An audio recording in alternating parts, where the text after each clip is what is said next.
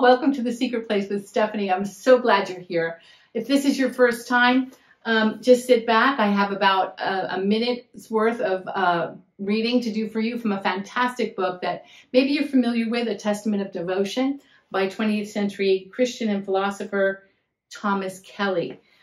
This is on page 97, and he's talking about a revolutionary way of life that is different than just walking through the steps and the phases of a religious way of life.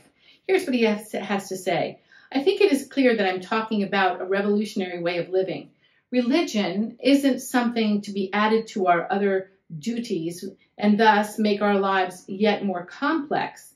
The life with God is the center of life, and all else is remodeled and integrated by it.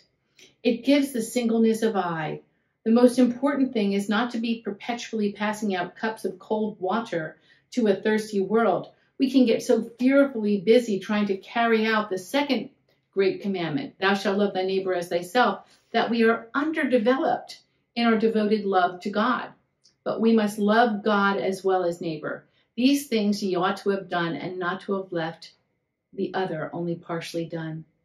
There is a way of life so hid with Christ in God that in the midst of the day's busyness, one is inwardly lifting brief prayers, short ejaculations of praise, subdued whispers of adoration, and tender love to the beyond that is within.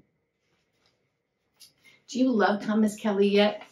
Oh, I urge you to get this book. It's still available. It's really so rich.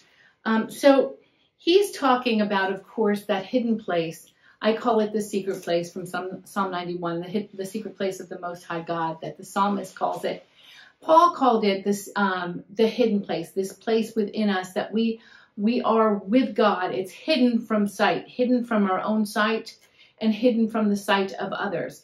But it can be seen, it can be manifest and exhibited in so many ways. This hidden place is, as Kelly says, the most important place to be.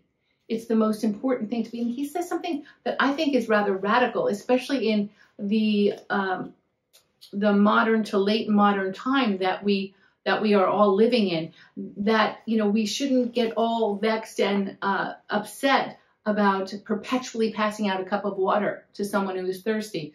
That's pretty radical, because we need to be doing the works of God. We need to be doing the works that serve others. We need to be thinking beyond ourselves and our own families of what others might need and how we might help, right? Well, he's not saying that we shouldn't do that. Absolutely not. But he's saying we get preoccupied with that and forget the first part, to love the Lord our God with our whole mind, our heart, our soul, everything that is within us. And now it's easy to say, and it's less complex to say, well, yes, the way I do that is by loving my neighbor. And I would say that that's true as well. The way we show our love for God, the way we manifest the love of God and let the true love of God flow through us is as we do for our neighbor, as we pray for our neighbor, as we give to our neighbor, as we consider our neighbor. But Kelly is saying, and I'm agreeing with it wholeheartedly, that we can get so fixed on that second part that we forget the better part. Does it remind you of someone? How about Martha and Mary? We don't want to forget that part of loving him. I remember I was walking with Christ for about 15 years. Like when I say walking with Christ, I mean walking in an acute awareness that I wanted to follow him and I was seeking him. That's what I mean. If you're new to this little video and you say, what does it mean you're walking with Christ? He lived 2,000 years ago. Walking with him in the spirit, all right? And I started to get very depressed. It was about 15 years in. I had a lovely life, 3 kids, loving husband. You know, I just was so depressed because I thought, here I am. I'm leading the songs in our church. You know, singing in a band, I'm writing stories, I'm doing kind of like all wonderful things that I had always hoped to do, you know, as well as being a full-time mom and caring for my 3 beautiful children. And I found myself getting so depressed because I was so busy and doing so many religious things, not for the sake of being religious to fulfill my religious obligation, but just I wanted to serve. I wanted to be involved. I wanted to engage. I wanted to be part of a beloved community. I wanted to give and receive back and forth. But I was so busy with religious things that I started questioning God. Lord, I'm singing all these songs like, I love you, Lord, and I lift my voice. I don't feel love. I don't feel love for you. How did I get here? How do I love you? How do I show you love? And it was a terrible time. Of course, nobody knew it because I never talked about it, because you don't talk about these things, at least in circles I was moving in back then. We didn't talk about these things, but I really talked to the Lord about it. It became a big part of my daily and regular prayer, as well as for other people too. But I would say, Lord, increase my love for you. Show me how to love you. Show me how I can love you with a love that feels true and real. Yes, obeying the commandments, endeavoring to obey the commandments. I understand that, Lord, but show me how to love you. Unlock whatever is locked up inside of me that makes me feel deserty and stale and not quite phony, but not as authentic and genuine as I would like to. I mean, I could say, I love my husband, I love my friends, I love my kids, and you feel that love, right? But I was like saying, I love you, Lord, in prayer and in song, and there was no emotion that went along with it. I'm not here today, and I don't think Kelly is, to try to tell us to become emotional.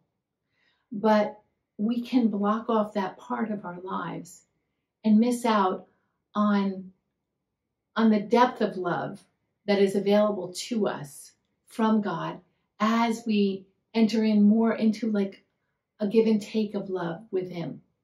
Well, in pieces here and there over the last 5 years, I've told you guys stories about how the Lord unlocked that love inside of me. And I'm sure I will continue to today, but that's not so much what today's video is about. It's really more about remembering that we need to remember God as well as our neighbor, and understand that largely what we experience with God will be hidden to the world. Others won't see it. And it will even be hidden sometimes to us ourselves. Even since that time, since the Lord answered my prayer and I began to move in a greater love for him, in a felt love for my God who created me, there have been times, and there have been plenty of times, where I've walked through desert. I've walked through stale times. I've walked through times where I've said, God, where are you? You are not exempt, my friend. If you're feeling that way today, I urge you to let the tears flow. I urge you to talk this out with God. Don't be afraid. God is not there standing behind some veil, waiting for you to fail, or will be horrified to hear how you feel about something, how far away you might feel from him.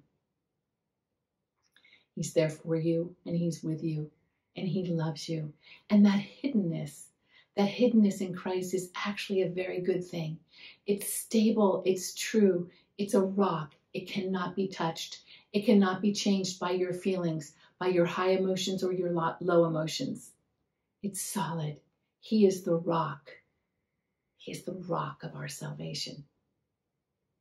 Stand on that rock with me today, going forward into the week. And let's remember that we are both children of God. We're creatures made by the hand of a great and mighty creator. And although we don't ever understand everything, and honestly don't understand much, we can know his love, and we can put that pursuit first in our life. Bless you today. Have a wonderful day. Even if it's filled with tears, bring them to the Lord. And I'll see you again, I hope, on the next time we meet.